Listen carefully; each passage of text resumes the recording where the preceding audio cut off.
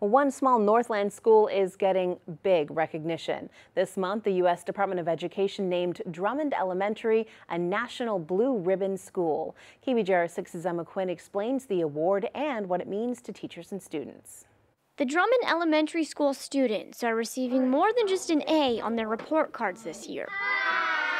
I was very surprised. It was my first time hearing about it, and once I heard what it stands for and what it is, it made me really happy. The school is one of 8 Wisconsin schools recognized this year as a National Blue Ribbon School by the U.S. Department of Education.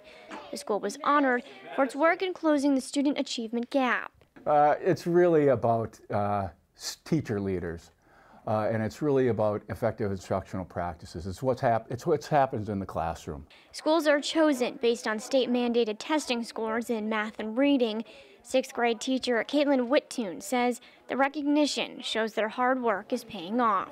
Kind of just reiterates and gives that value back to the students and how hard they work and knowing that what we're doing is working. Meanwhile, students say it's exciting knowing their small school is doing such big things.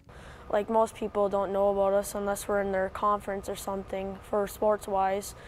But it makes me feel good that we beat other schools that are much bigger than us. Well, the elementary school has roughly 150 students from grades K through 6th. District officials say even with the pandemic, the data from recent test scores shows their students are doing better academically than expected.